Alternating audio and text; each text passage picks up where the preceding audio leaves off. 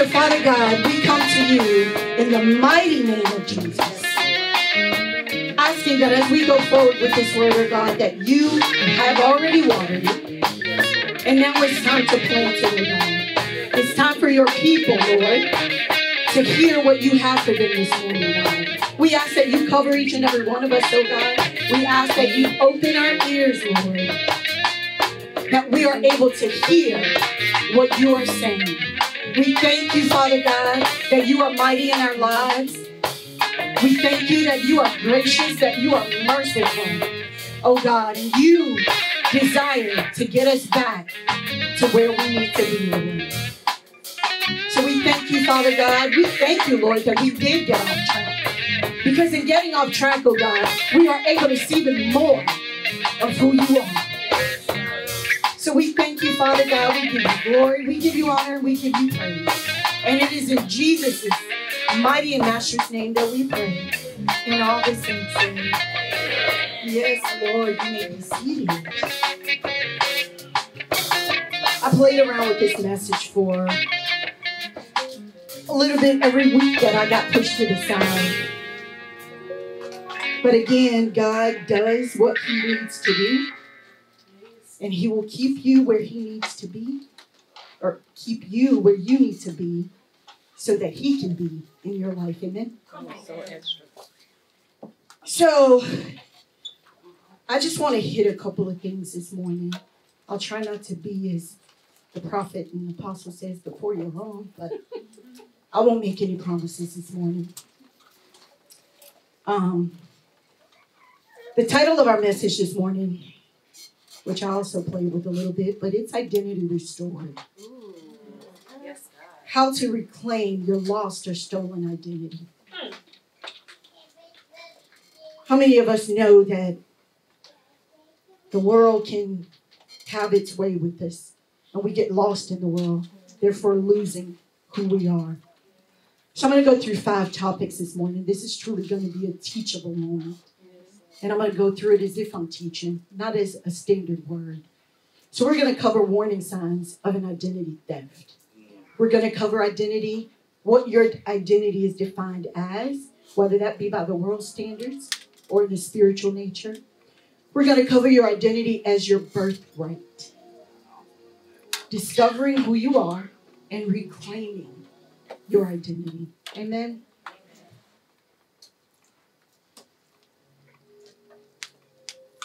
So let's start with really defining identity. And I always go through a process whenever I'm doing a message. The Lord always uses me so that in return, I can give it back to you. Amen. So your identity is who you are. It's the way you think about yourself. It's the way you are viewed by others. And the characteristics that define you and make you unique. It's who you are, the way you think about yourself, the way you are viewed by others, and the characteristics that define you and make you unique. We'll start with your character. We always shoot for having the character of Christ. But what does that really mean? Christ was different.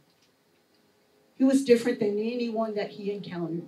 Why was he different? Because he was the Lord incarnated. Amen? Amen. So your character is what makes you distinctive in comparison to another. So your character is your character, not somebody else's. And that somebody else is not your character. It's what describes you. It is the unique qualities and abilities that the Lord has given only you. It is how you present yourself. How do you want other people to see you? Your character is put together with your personality. It is your behavior, how you act. emotionally, environmentally, in front of other people. It's those emotional patterns that you create. It is your interaction with others. For example, some of us can be so serious. I can be a serious person, sometimes to a fault, because my husband is a comedian.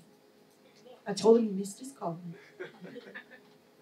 But I can be serious sometimes to a fault. He always tells me that scripture that he said earlier. Laughter is good for the bones. And it is. It really is. It even gets things pumping inside your body. When you laugh, your heart is joyful. Yes. When you laugh, your veins, your blood vessels, it's all joyful. But when you're all serious, everything about you is uptight. So laugh a little bit. It's how you think, how you feel, and how you behave. It is the specific traits about you. It is your individuality, your qualities, and your character that distinguish you from that next person. So, for example, we've got two sets of twins in the house, y'all. We've got Astria and Tassie. We've got Duran and Dion, Apostle and Prophet. They were born the same day. They were born of the same person. They came out at the same time. Nope, that's wrong. One came out before the other.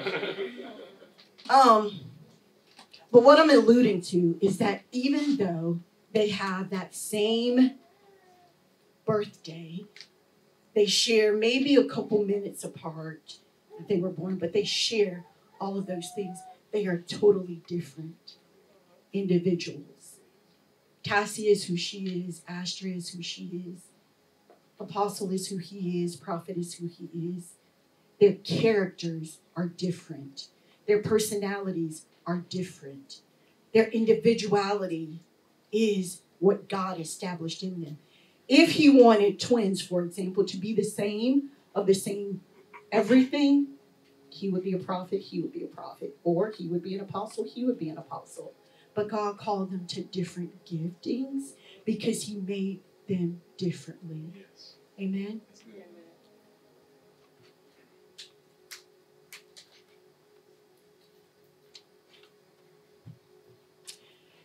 When I start researching identity and just really honing in on what it means, I'm like, Lord, give me something better than just a definition.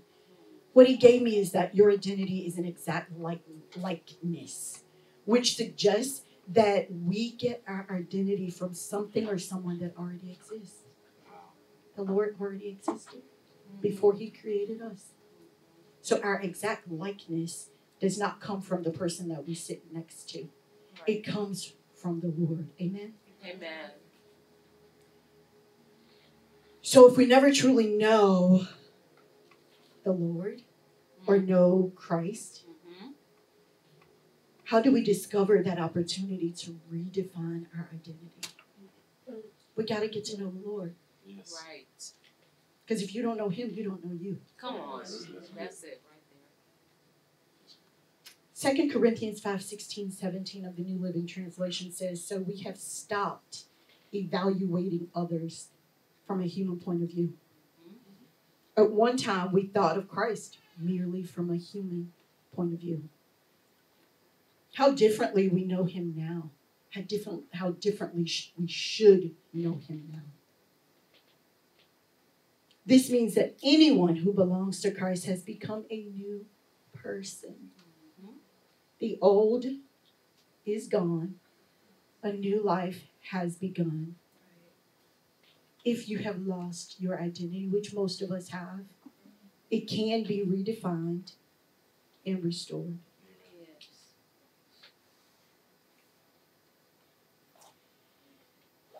So I'm going to go through a few warning signs that your identity has either been stolen, given away, or taken away.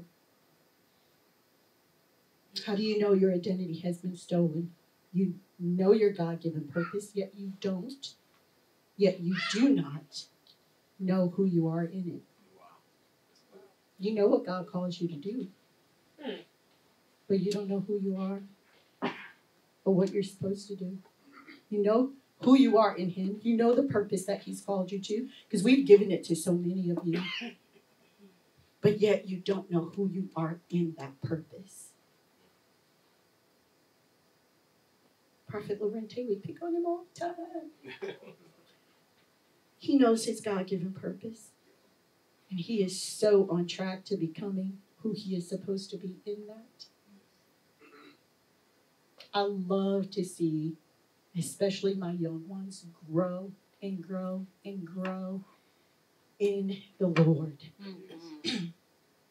He has called so many of you, and they teach it all the time. When we get into a new building, we don't need to be going there trying to learn who we are, trying to figure out who we are, right, trying to know what it is that God wants us to do. We need to go there ready, willing, and able to follow it out, right? Amen. Here's another warning sign. You are all wrapped up in your title. Oh, come on. Or somebody else's title. Whether it be on the job or even in ministry. Mm-hmm. I can't want to be a prophet because Prophet Dion is a prophet. I can't want to be an apostle because Apostle Duran is an apostle. I'll give this other example. When I first heard the Passion Translation, it wasn't because I was scrolling through my translations in my Bible app. It was because Patricia mentioned it, right? So I read a couple of scriptures because I'm like, okay, Lord, I can't just read it just because Patricia reads it. I need to know really what's it about. And then I realized, okay, all the books aren't there. Like, what's happening? So as I went through it and I start researching who wrote this, why did he write this? Well, yeah, a few books are the books. He only included Psalms, I think Song of Songs, Proverbs, and the New Testament. The reason is because he wanted to hone in on the passion of God. That's why it's called the Passion Translation. Right. So I'm like, wow, Lord, that makes sense why it's written the way it's written. Because he wants to point out the passions of God. God has a passion for you being passionate about him. Needless to say, it is an awesome translation. I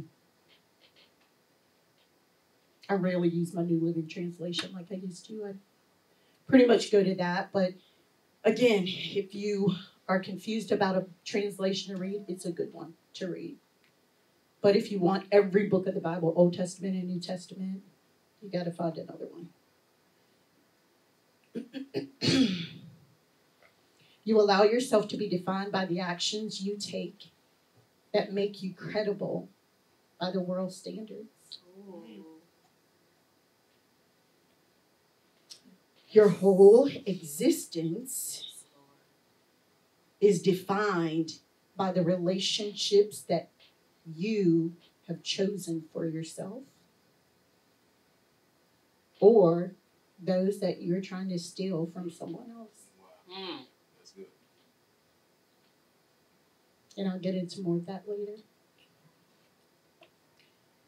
Your life is reckless, and you are on an emotional roller coaster full of ups and downs, bumps and bruises, and your trust is in people rather than God. Wow.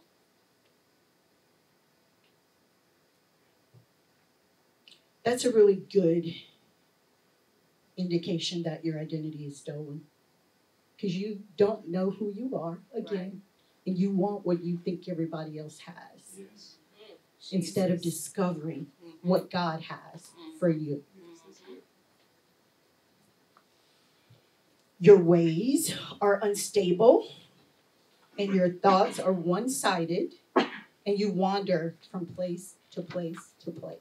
Whether that be from church to church to church, from job to job to job, from relationship to relationship to relationship.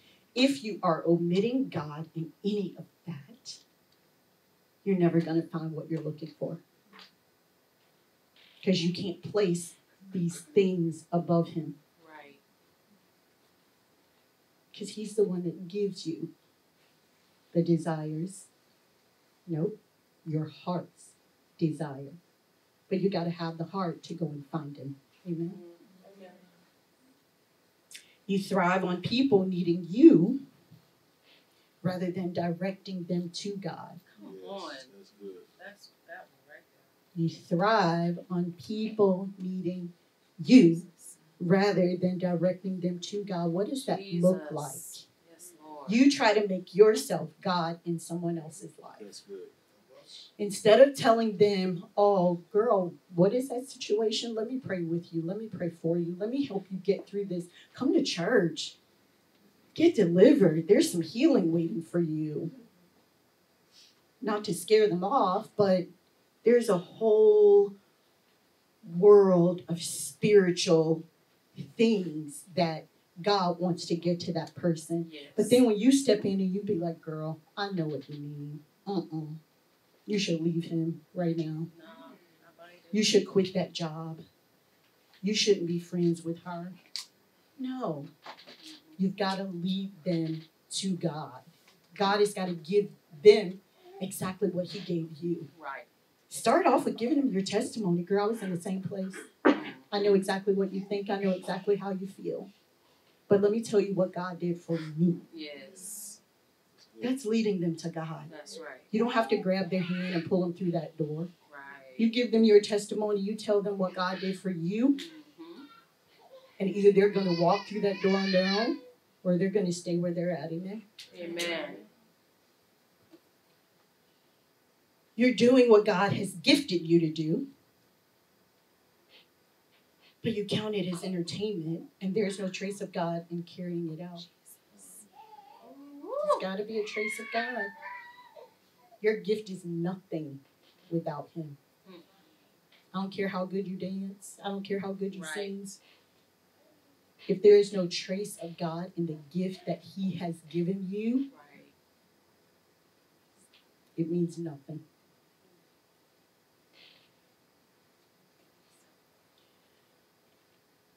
When you think that you are above those around you and too good to come down Oh, from your high horse to help them, I've seen that so much in my life where people think, oh my God, they're just beneath me. I'm not going to help. mm-hmm. Why? Right. Guess what? You were there once. Yep. You were there. Yep. God sends people across our paths to see how we're gonna respond. That's good. He might even show up himself sometimes. He might appear right in front of you. You turn around and that person is gone. Mm. And you have no idea that it was even him. Yes. I can remember being in this store, grocery store, me and Divinity. And we're walking through the store and I see something behind us, but I never turned around. So we just keep going. And I hear a man and a woman talking, but again, I just kept going.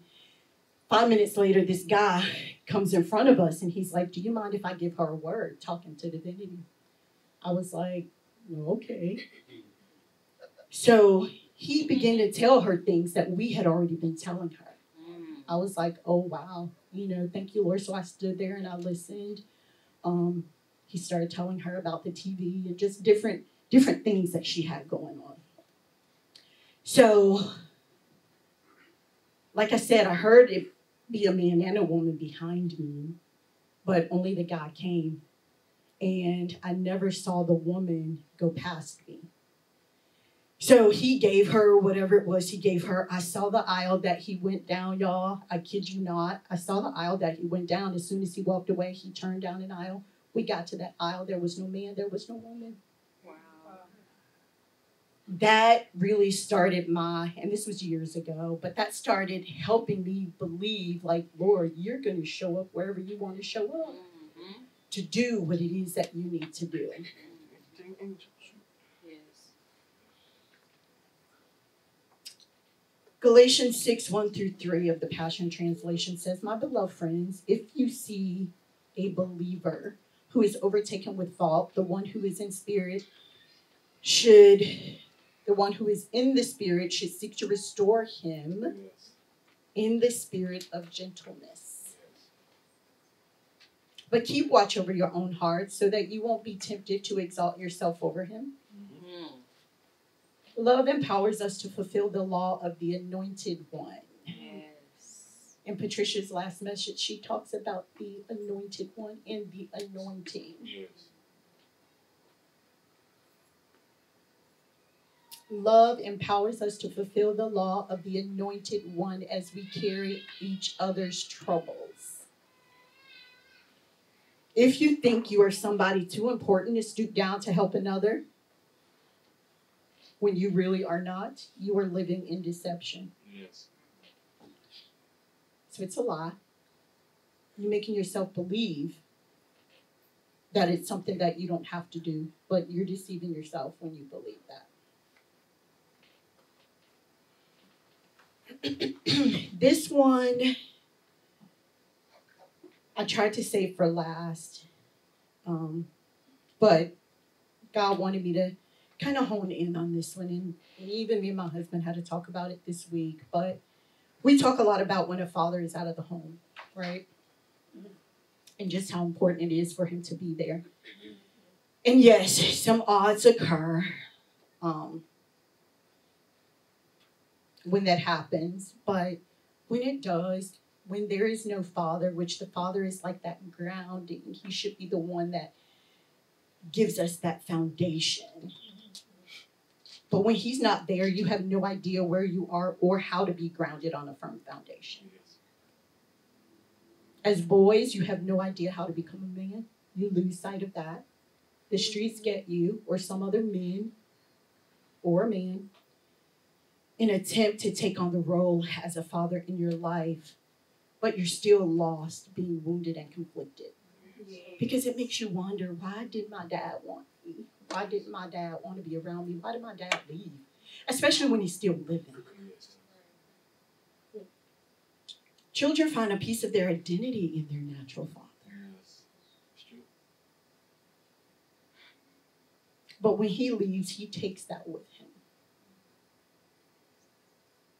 I always tell Divinity, and this is not to pick on Divinity, so when she watches this, she won't think I'm picking on her, but I always tell her, you are your dad's little minion. Oh my gosh, girl, he back in, you back in. He eat steak, you eat steak. He don't eat it, you don't eat it. I used to think that was a bad thing. I'm like, oh my God, be like a girl, stop being like your dad. But I had to not look at it from that perspective. Because it's really her picking up the good that's in him and wanting to mimic that. So when a father leaves the home, it leaves the mother with the responsibility of doing the best job that she knows how. But just really hitting on men again, a mother cannot raise a son to be a man. Yes. She can do the best job she can do, but I'm not a man. Never have been, never will be. However, I can only try to direct. I can only try to build that foundation for you. But I can't mold you to be that man. So sometimes we take credit away from the men that have walked out on us, but they've walked out on you, they've walked out on their children because they didn't know what else to do. It wasn't in them. So they didn't get it either. Amen? When a father abandons his parental duties, he takes with him the grounded roots, your inheritance, and, like I said, that piece of your identity. Wow. When he abandons his household, it sets the course for a journey of worldly discoveries that opens the door to wrong relationships, Yes. rebellion, Yes. Right. and this is not just for men, this is for women too. Yes. Rebellion, discovery of things that lead to a whole world of sin. Yes. It can also be an adverse reaction in the household when a dad is present. Yes. So it's not just when the dad is gone, because the dad can be there and not be there. Yes. But just to you dads who are in your children's life, it is important that you rediscover your identity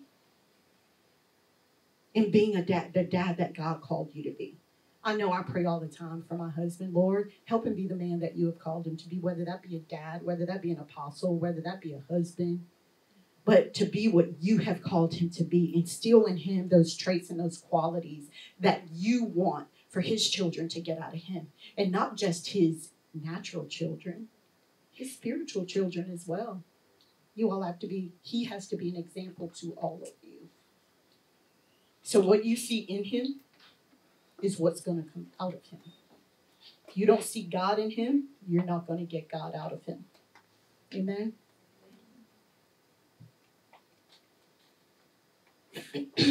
You believe that the hurt and pain you've experienced from life-altering offenses are part of who you are. So again, when that dad leaves, or even a mom leaves, you lose sight of who you are. You thrive on how the world identifies you, which is based on your profession, your associations, your accomplishments, or your conditions. And how do you thrive on that? This is just who I am. This is who the Lord made me to be. No, he didn't. This is what life made you to be. Yes. The Lord made you to be so much more. Right. So when you're sitting back saying, I don't want to work, thinking that money just going to fall on your table and all your problems are going to be solved. No, not going to. There's so much more that God wants to get out of you, but we're afraid to come to God because we know the requirements are more. Yes. You believe that you will be no more than the labels or stereotypes that befell you, either growing up or now. You hear things like, you're not going to amount to anything. You're a teenage mom. You're a high school dropout. You ain't nothing but a troublemaker. You're lifeless. You're good for nothing. And so many other labels that the world and people around us have given us. But you are not that. I promise you, you are not that. I was a teenage mom.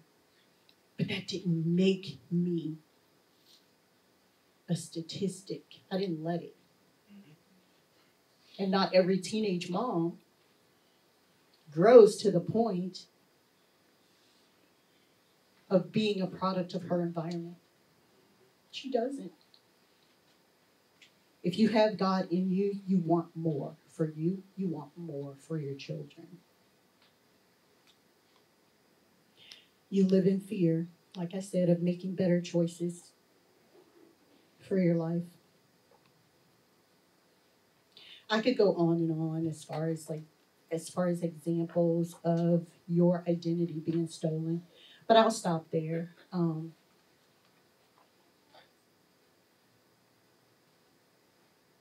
Just because I know that your identity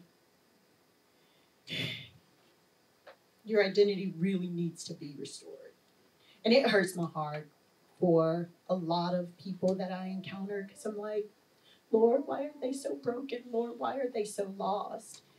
And when I have those questions that resonate in my head, and I found myself telling my son this yesterday, it's when people see the God in you that they want to show you what's in them. So, for example, me and my husband, and I think we've told this story before, but there are so many times when we are like out or on an elevator or whatever, and people will just, all I have to do is say, hey, how you doing? And they will open up.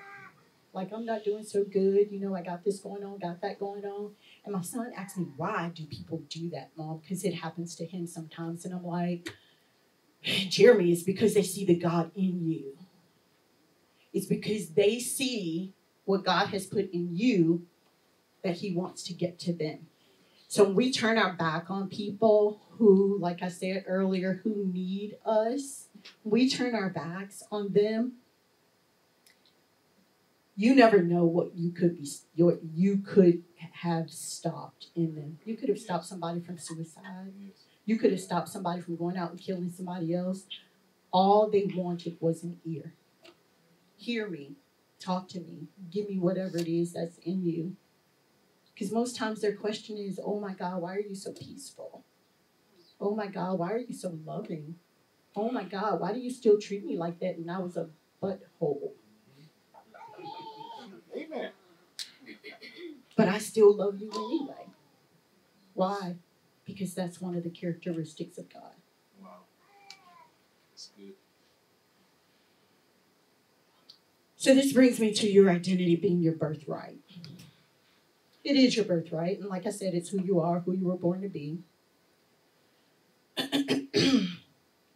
But the things of this God-forsaken world, y'all, can't get a hold of you and make you think that what you are or who you are is who you're supposed to be. But when you choose a life of sin, anything that goes against the will of God for a righteous living, you dishonor him.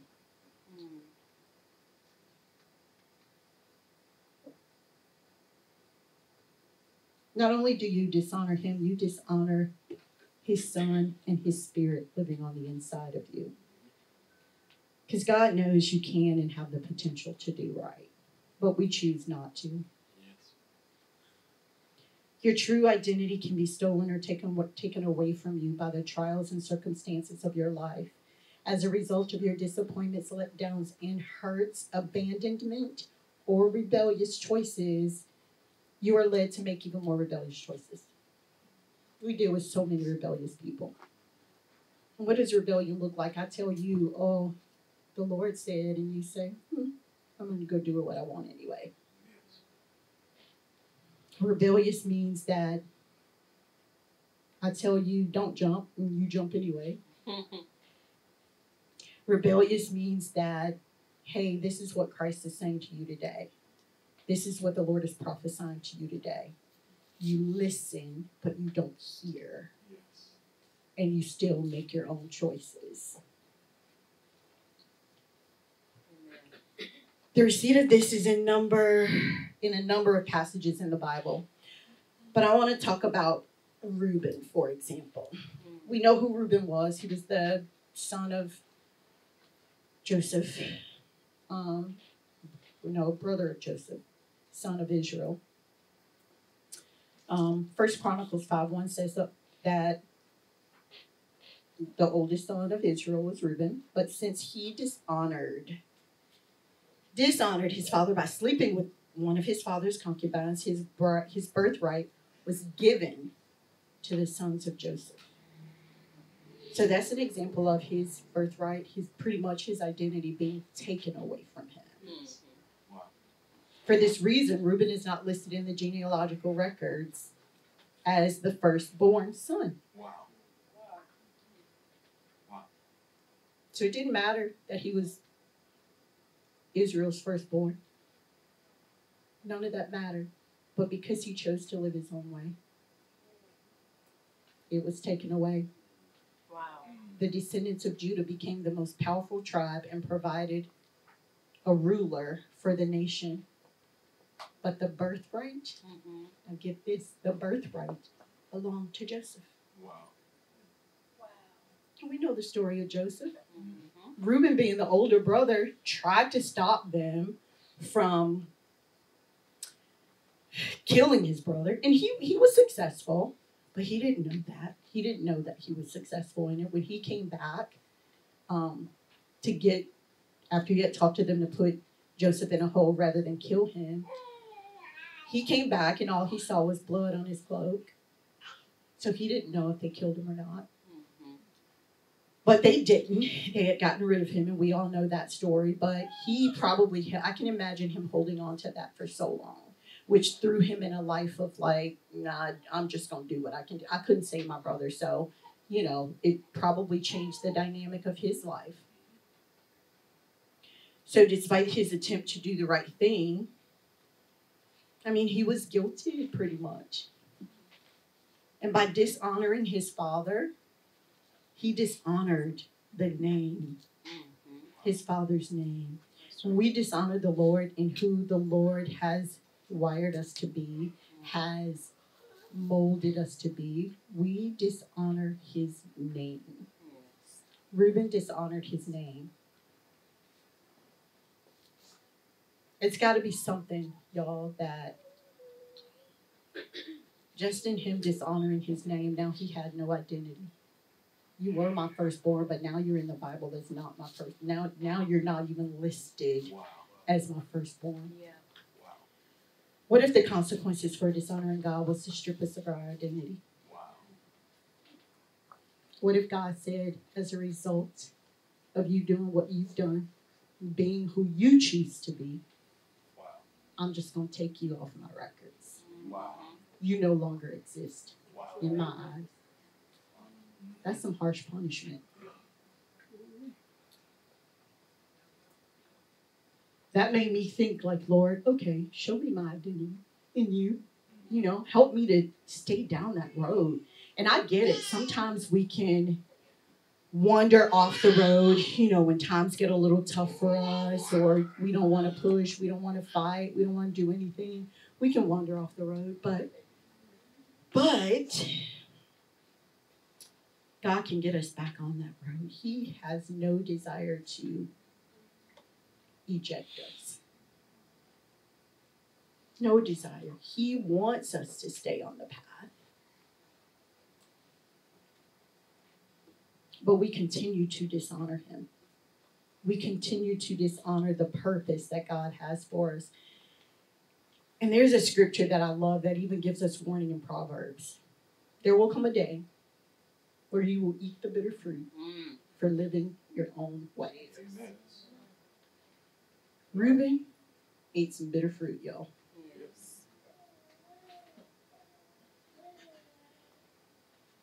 Another example that I want to get is the story, or give, is the story of Esau and Jacob. That's another example of losing your birthright, losing your identity. His birthright, but, you know, his birthright was not taken from him.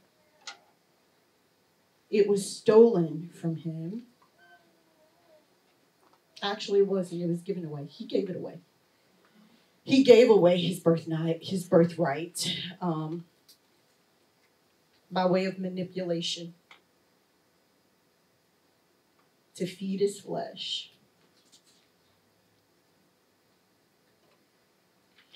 I won't read the scripture, but it's in Genesis 25:27 through 33. And it talks about Esau and Jacob, and we know Jacob was favored by his mother. Esau was favored by his father.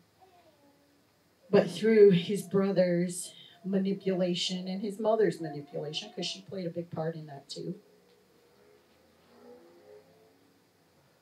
he wagered his birthright because of his hungry flesh. Now, was he really dying of starvation like he told his brother? No, he was not. At the time, he was just hungry. But he had no idea what he was doing. He had no idea that even he was giving away his identity to his brother. And he didn't know the short or long-term consequences of that.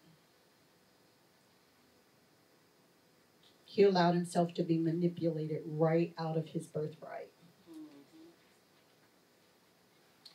In the natural, what that looks like is that we try to steal or mimic the identity of those around us. Without getting to know who we are. I want to be like her when I grow up. I want to be like him when I grow up. I want to make as much money as they make, but I don't want to have to work to do it. I want to drive the kind of car that they're driving, but I don't want to save money to get it. I want to own a house like they own, but I don't want to build it. I don't want to clean up my credit. I don't want to do any of that. I want to live how I want to live, spend what I want to spend, do what I want to do, but I want everything. It's in the house. No sacrifice. Everything. Right. No sacrifice. You're not willing to make any sacrifices to discover, again, who you are and what God wants for you. Right. Right. That's right. God may want you to just live a simple life because he knows how that's going to affect you down the road if Yep. you try to go for all these different things. He knows that you're just going to jack the house up, lose it, jack your credit up. He knows all of this. So he wants to take us step by step by step. This is your process. This is what I want for you. This is where I need for you to go. Right. This is the path that I need for you to take. That's right. Some of us God has called to, for example, entrepreneurship. Some of us God has called to work Right. a job because I need to use you on that job. Yes. I've said before that I've been on my job for quite a number of years, 25 to be exact. Amen. And in that time, I have not maintained the same space, the same place, the same position. I have not. But each area that I went to, God had a purpose. He had to use me in some fashion for someone in every area that I've chosen to go to. Right. When he doesn't want me to move, I apply for things and he puts a stop to it. Now, here recently, there was a couple of opportunities that were presented to me on my job. I'm so glad that God has worked in me and is continuing to work through me, because if I didn't know who I was in him, I could have been a Debbie Downer. But I know who I am in Christ. Yes. And so when the opportunity presented itself, I had a talk with my husband about it, and it was two positions that were presented to me. One would have taken me 2 grade levels above where I am. One would have taken me 1. The 2 grade levels above was director level positions, which would have probably put me like in a really, really good place. I'm in a great place now as far as salary, but it would have put me in an even greater place, would have given me more money. But as I discovered a few years ago, we talked about it, what means more to me is my quality of life. Yes. Not the quantity, not the amount of money that we have, the amount of money that we are able to do these different things with. It's my quality. It's being able to spend time with my family and not worry about working 12, 13, 14 hours a day, every single day. Having my computer sitting right there in front of me and I'm never turned off. I got to be turned on all the time. No, I value my quality of life. But I applied for the position. We were like, go for it. What do you got to lose? I have nothing to lose, but everything to gain if the Lord says it is not for you. Yes. Everything to gain. Yes. So I applied for it and, got the no, the thanks but no thanks back. But it wasn't because I wasn't qualified. I'm qualified to do the job. It was because the Lord said no. Because I need for you to continue to support your husband in ministry. Yes. I can't have you adding more things on your plate because I need for you to do these things over here. And you're in a good place. Yes. You're in a good place. And in that place, I give you great increase Yes. annually. Yes. And every single time you get a merit increase, I give you a $5,000+ bonus. Yes. And this is not to put our business out there, but just showing you what God chooses to do, he will do. What God said he's going to do, he will do. So I don't need to promote you. You still get the money. Yes. I don't need for you to jump out of the fire into the frying pan. Right. But when you choose to, you're going to burn. You're going to burn a little bit. But in that, I need for you to come back to me and say, Lord, forgive me. This was my doing. I did this. Yes. You didn't. So if I had gotten a position, taken it like I did before one time and cried through a hissy fit, told my husband, it's your fault that I'm still working here. I want to quit. Oh my God, y'all, that was like the most devastating day of my life. He looked at me in my office and said, help her, Lord, and walked away and said, we'll talk when you're done having your hissy fit. It was horrible, y'all, but it wasn't his fault. It was my fault because I chose something that I knew the Lord didn't have for me. Right. And that was the one time I moved based on money. Mm-hmm. Oh, wow, this is a pretty good increase. Let me take it. And we didn't need the money, y'all. This is a time where we didn't need the money. Our business was doing very well. Mm-hmm. And I took it anyway. And boy, did I get some punches for doing that. Wow. But it wasn't where God wanted me to go, and it wasn't who He had established me to be at that time.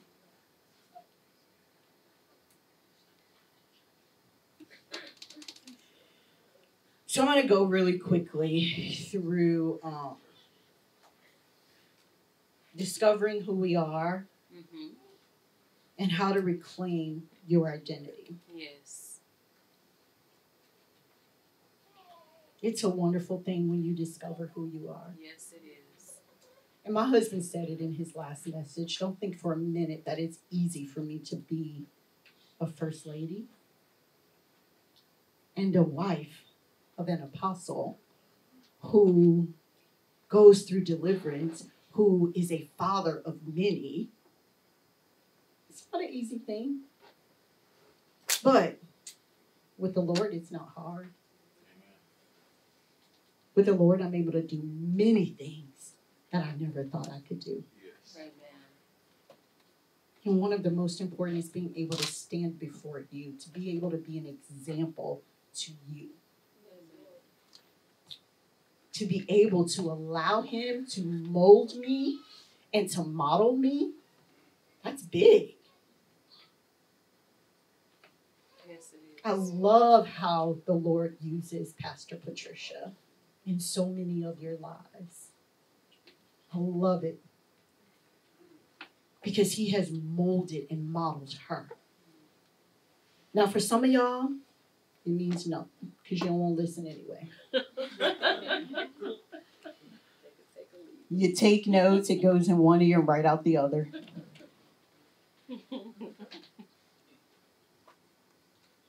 But first and foremost, who you are in the Lord is a living and breathing soul.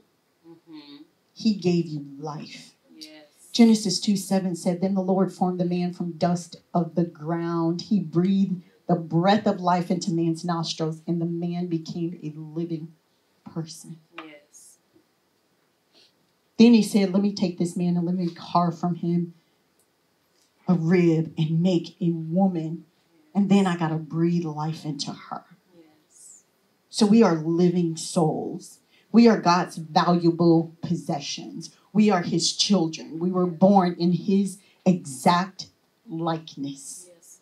As I said earlier, to have an identity means that you have to be born in something exact. Mm-hmm. God knew exactly what He wanted to make you. Mm-hmm. Ever wonder why we don't all look alike? There's a reason why we don't all look alike. Mm-hmm. If we all looked alike and we all had the same identity, how in the world could you tell us apart? Genesis 1:26-28 says, then God said, let us make human beings in our image. Mm-hmm. Not that you were supposed to look like me, but in my image. Mm-hmm. I will make you to be like us. Who is us? Y'all? There had to be more than just God. Yes.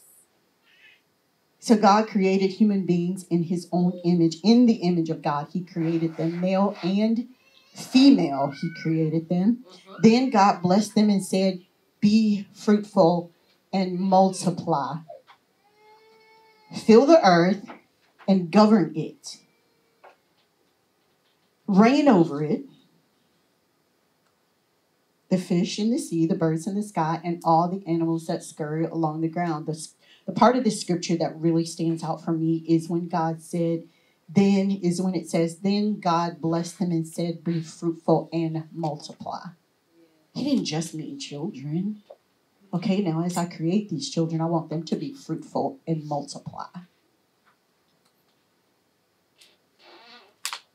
But we always sit back and wait for God to move. I already told you what I wanted you to do. Yes. But I'm going to wait for you, Lord, and see what else you say do. God already said, all right, I want you to go for this particular position, and you're going to get promoted, and you're going to do this. But God, are you sure? All right, okay, hey, I want you to apply for this position because I think you're a wonderful worker, and I have a say in whether or not you get it. Let me pray about it. Okay, I'm not saying there's anything wrong with praying about what God, when something comes to you, especially if you believe it is not of God. Yes, pray about it. Make sure that you are being Holy Spirit led. Make sure God is leading you in the right direction. Make sure it is him. However, you can't get affirmation after affirmation after affirmation after affirmation, and I say that a million more times. That's good. And still turn around and say, I got to pray about it. God, is that really you? And when you get to the point of it being just complete silence, and you don't hear nothing back, right. Yeah, it was God, but he's saying, I'm not answering your foolish self now because you heard me the first million times, I said. But that's how we do God. We continue to ask him and ask him and ask him. He's already given us so many answers. And it's the same answer all the time. It doesn't even change. He just got to reword it a little bit. Okay, maybe they didn't understand how I put it the first time. Right. Let me reword it and say it in a little bit of a different way.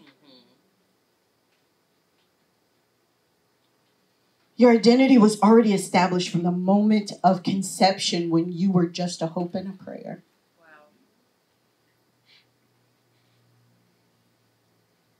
When you were conceived, for some of us, hopefully most of us, it was a hope and a prayer that our parents have. I pray that I have a girl. I pray that I have a boy. I pray that I have a healthy baby. But for those of you that are going on to have children, stop praying for sex of your child. Because that child is going to feel the disappointment if there's something else. Just pray for a healthy baby. If God has blessed you with being able to have a baby. There's so many people that I know that have never been able to have a child. But yet we take it for granted having had them.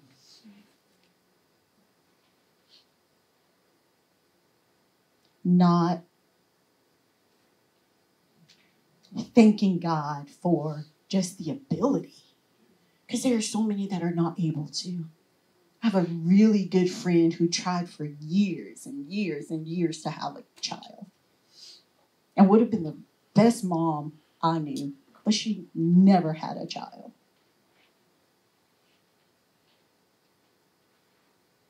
But I said that to say, just be careful what you're praying for. But with her, she got some other issues going on too. But it was her and her husband that, wanted to have this child. She wanted nothing more but to have a child with her husband, but it didn't happen.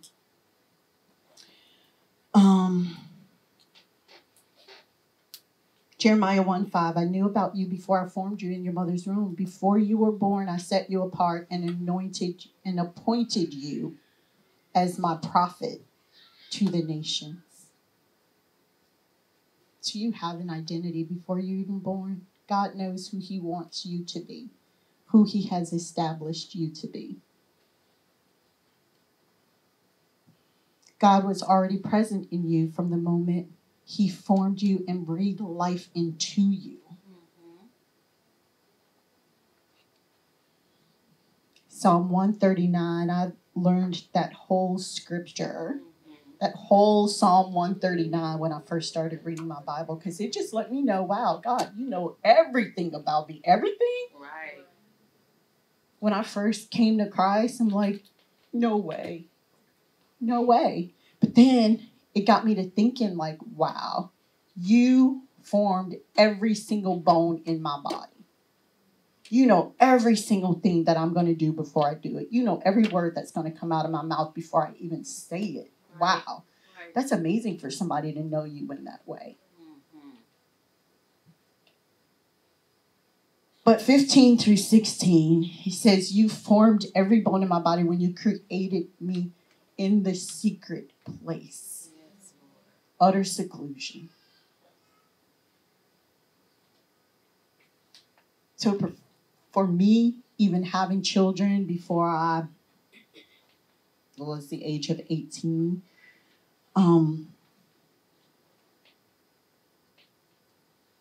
I thought I was doing things in secret. Where my mom didn't know, got pregnant, tried to hide it from her. But God even saw that. Mm-hmm. But he saw fit to give me an opportunity, despite all my mistakes that came along with having 2 children before the age of 18. He saw fit to clean me up. He saw fit to say, it doesn't matter, my child, what you did back then. You're a new creation now that you've come to me, now that you found me. You're a new creation. That's right. Yes, Lord. And because you're a new creation, I'm going to make them a new creation. Yes. Good. I'm going to reveal to them the same thing that I revealed to you about your mom. When God revealed to me your mom is the way she is because of everything that she went through, she knew no better. She had major responsibility in her life.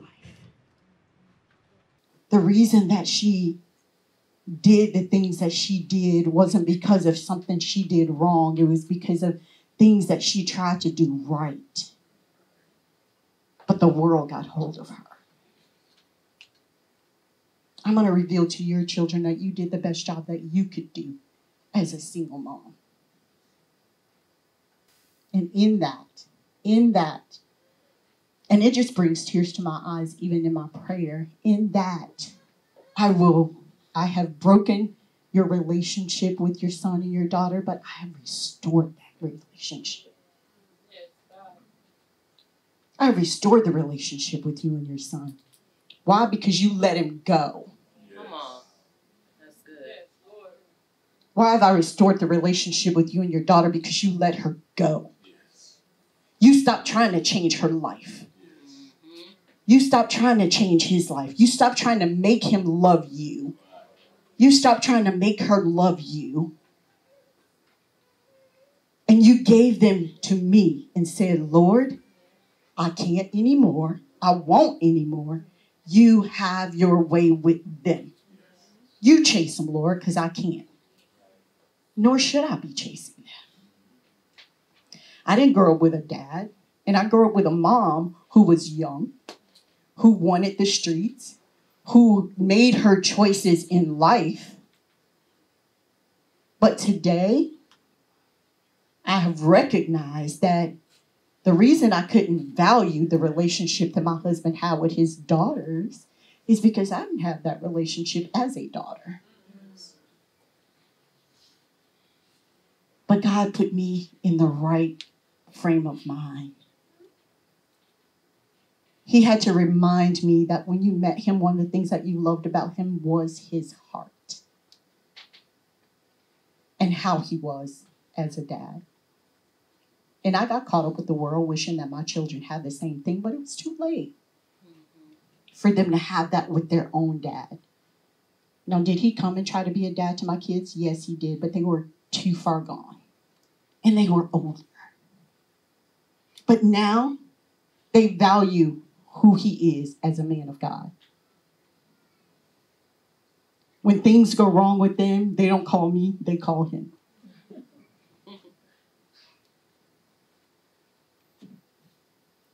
And I love the example that he's trying to be in the lives of so many people. And I can't take that away from Prophet either. He may have been in the house with his children and may have made some mistakes with them. But today he has atoned for those mistakes. And now he gets to be a dad who is an example of what you get to be as an adult. Amen? Amen. So your true identity does not come from anyone in this world, any relationship that you are in, whether it is a marriage, whether it is a friendship, whether it is a working relationship, whatever it is, from any actions that you are performing or from any titles that you hold. Marriages, your identity is not in your spouse. Come on. Amen. You are an individual. What God wants from you, he wants from you. What he wants from him, he wants from him. And then he will bring that thing together and make you one for the purpose that he has you together for. God already identified you as a child and sent his spirit and his son to dwell in your hearts. Although bad things happened to you, they were never meant to be a representation of who you were to become. Yes, that's good. God defined you, his child, by his word, which he declared over you and about you, which is your true representation of your identity.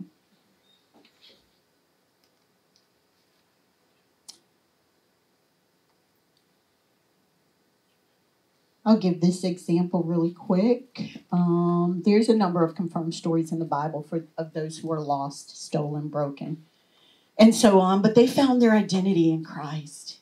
They rediscovered who they were. One of the examples that I love is the blind beggar, Bartimaeus, whose daily ritual was to just go sit, beg, by the gates. But then he heard Jesus was coming. The disciples told him no, they rebuked him, didn't want him, anywhere near Jesus, but he kept shouting. Even in his condition, he kept shouting. And although he was a blind man, he had insight into knowing that his identity was stolen. He knew there was a reason he couldn't see. But he also knew that his identity would be restored.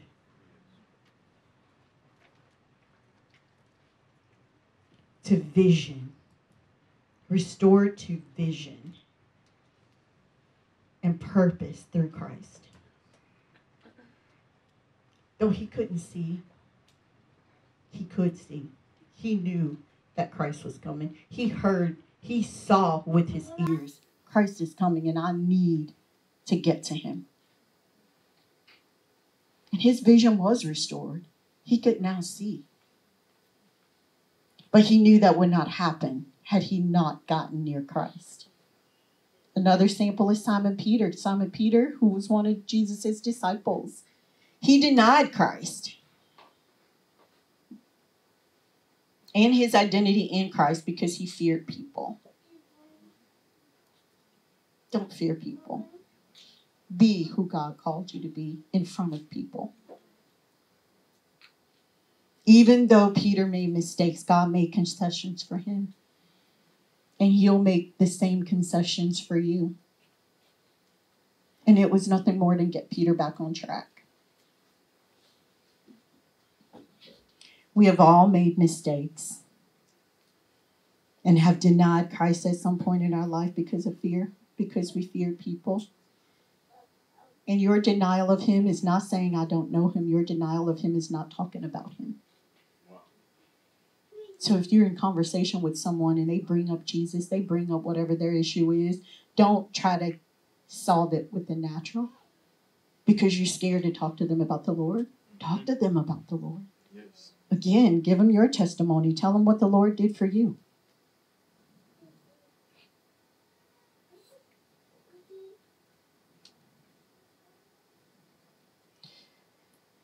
I'm going to go through these real quickly. I'm not going to stop. I'm just going to read through them fairly quickly. And it's how to reclaim your identity. One, you have to believe in the fact that no matter what you have been through, you are a child of the Most High God. He doesn't disqualify you. You disqualify you. And you have to allow him to redeem his role as God the Father in your life. You have to know that you are no longer a slave to sin. And that your identity is not a part of your past. Yes, that's good. You have to overcome by the mere words of your testimony that I've been talking about. When people don't know God's call on your life today, they dwell on who you used to be yesterday. Believe that your identity gives you access to who you truly are, whose you are, and the name that you carry, and the gifts and talents that he has given you that makes you valuable.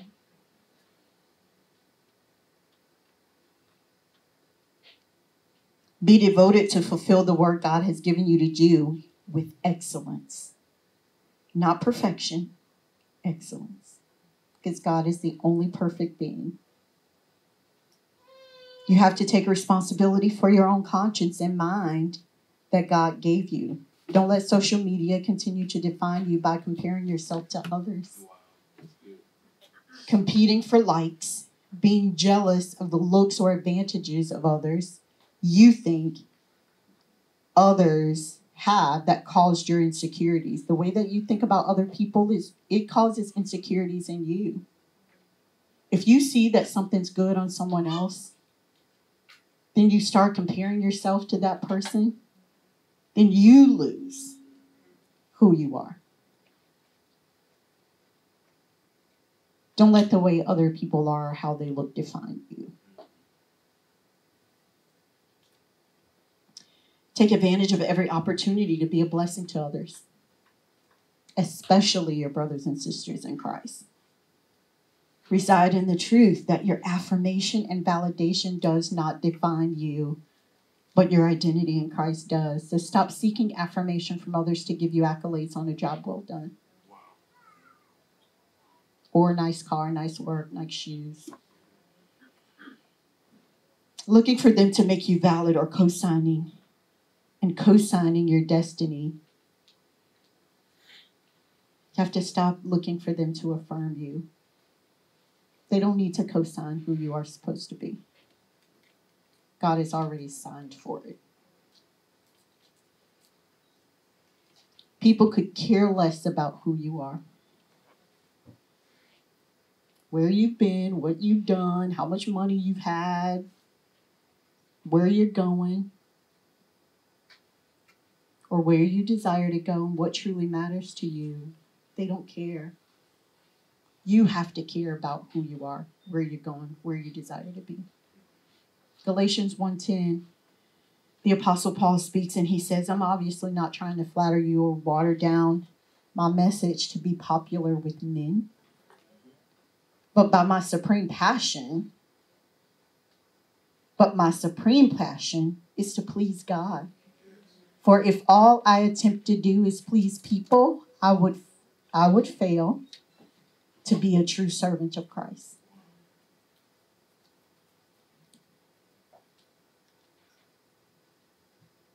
Even the Apostle Paul had to reestablish his identity because Apostle Paul wasn't always a Christian follower. He wasn't always a Christ follower. He was Jewish. And he made the lives of Christians a living HE double hockey sticks, I'll say that. But he did not support them.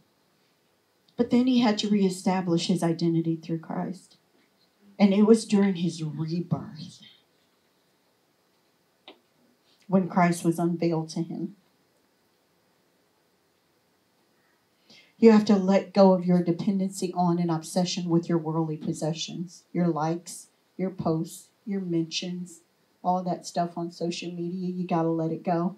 They are only a representation of purchases made, income generated, whether you saved it or borrowed it, and recognitions toward who you think you are and what you truly represent. Most of our savings accounts, so sad to say, are not by the money we earned. It's by the money we borrowed and put there. Yet you still paying the loan off. So how can you ever save money? How can you ever save your hard-earned money if you're borrowing money and padding your bank account with it? Your identity is not in an object or appearance. Stuff depreciates over time, and you lose appreciation for it.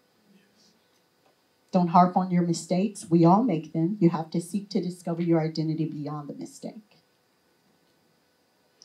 No longer believe the lies that you are worthless, nothing, useless, damaged, or a victim. You are no longer a victim. You have to remember that your identity is not in the crisis. It's in the Christ. Seeking your identity in the wrong way, in the wrong people, and the wrong things come with a price. Are you willing to pay the price to have someone else's identity? Or will you seek the identity of the one who gave you yours? The one who has already paid the ultimate price. Amen. Praise God. I hope you guys got something out of that.